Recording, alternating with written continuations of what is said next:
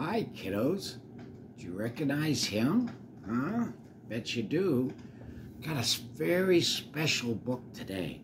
Today, this book I was given years and years ago by a dear friend of mine, and I promised I'd read it every year.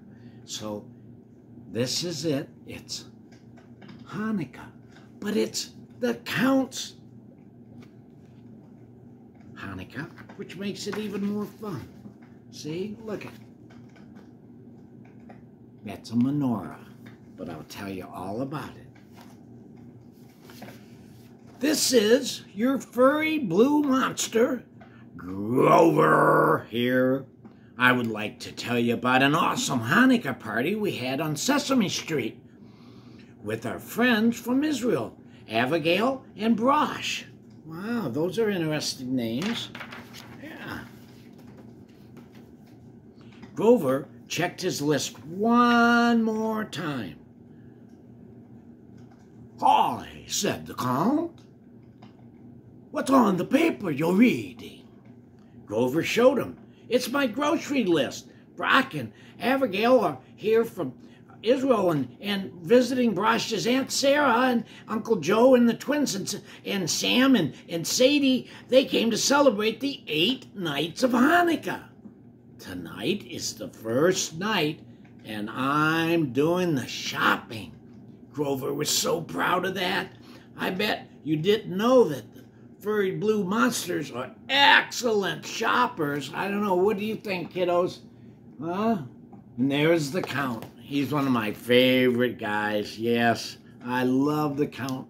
Do you guys love the Count? Hope so, because the Count read, "Onions, that's 1. Potatoes, that's 2. Apples, that's 3. You have 8 things to buy. Oh, how I love the number 8. Ah, ah, ah." "Would you like to come and celebrate with us?" asked Grover. "There's always room for one more." "Wonderful." Aunt Sarah, Uncle Joe, and Sadie made 4. Brosh and Abigail made 6. And you and I make 8 guests. And 8 is the perfect Hanukkah number. Grover was a monster in a hurry. "I'll see you tonight, Count. We have to light the candles just after sunset. I'll be there 8 minutes before," said the Count. Yeah, 8 minutes before. Back home, everyone began getting ready. Grover and Brosh were peeling potatoes for latkes, and Aunt Sarah was measuring the oil. Abigail was helping Uncle Joe polish the menorah, and Sam and Sadie were setting the table. All good kids. "Knock, knock." Who was that at the door? "Knock, knock." Sam opened the door. "Wait," said the Count. "I'm not finished. 2 more knocks make 8. 8 is the perfect Hanukkah number." See? He's getting into it, isn't he? Yeah. So, for you kiddos that don't know, have you been asking yourself, well, not sure what Hanukkah is? Well, "Hurry, we're about to light the menorah, Sam," said Sam, pulling the Count over to the window, and Sarah lit the Shamash candle, the helper candle. Brosh whispered to Grover, It lights the others."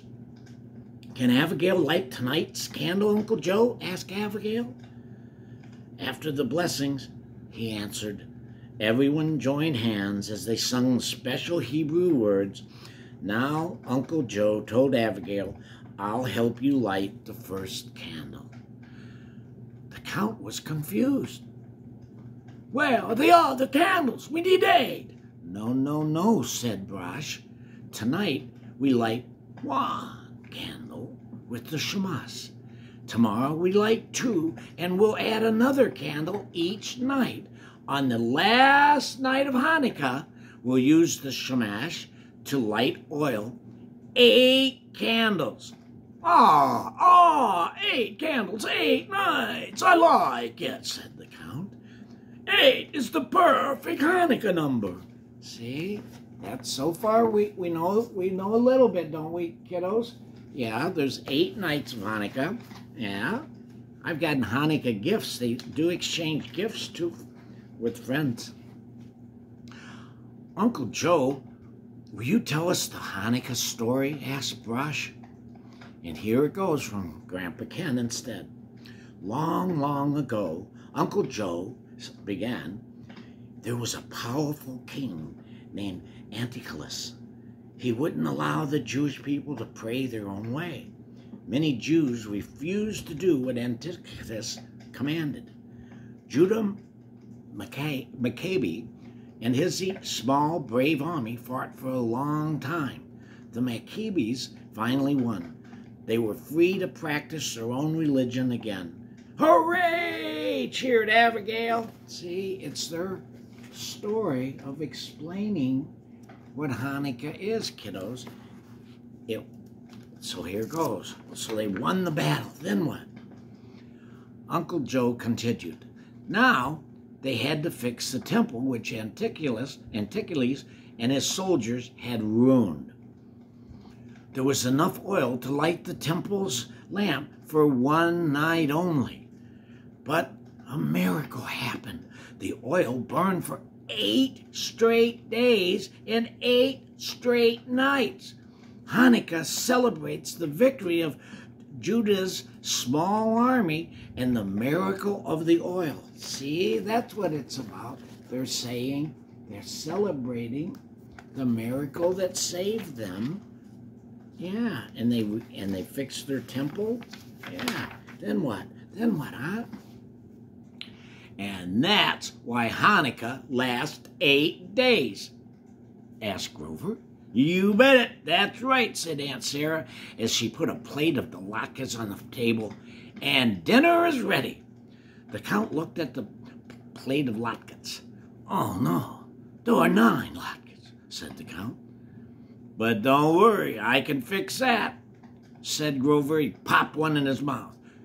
Then the Count popped one. Oh, yes. Now, 8 is the perfect Hanukkah number? That's silly, said Sadie, giggling. But they all followed the Count's example and took exactly 8 bites of everything.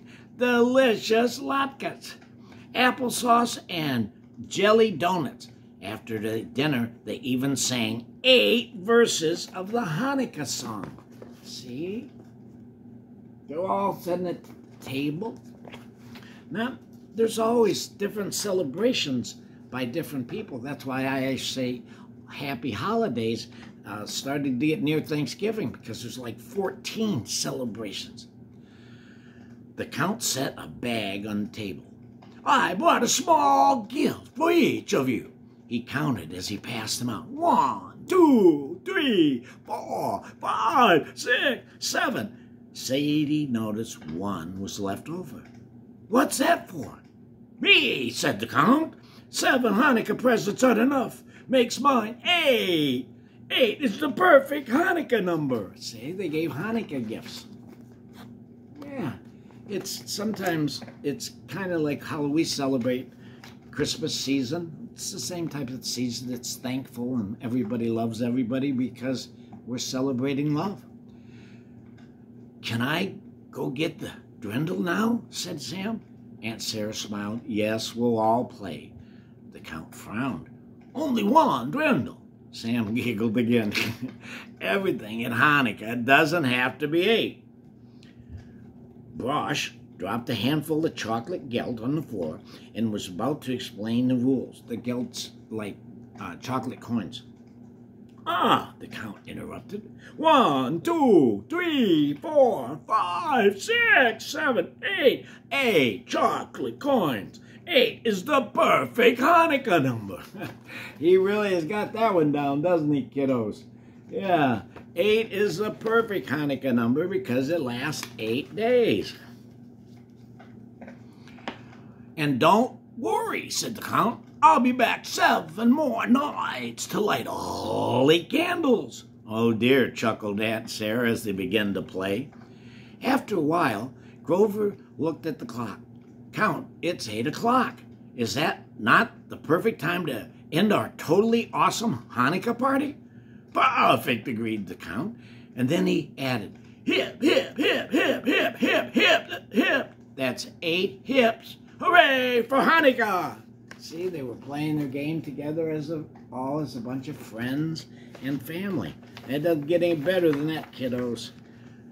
That's Hanukkah, okay? That's Hanukkah. And it's just a celebration of the Hebrews celebrating a time when they know they should say thank you and love one another. And that's what this is all about. So can everybody have a good Hanukkah and love one another? And remember, your smiles, give them away. Give them away to everybody you meet so they know you're the good person. See ya, kiddos, and happy Hanukkah.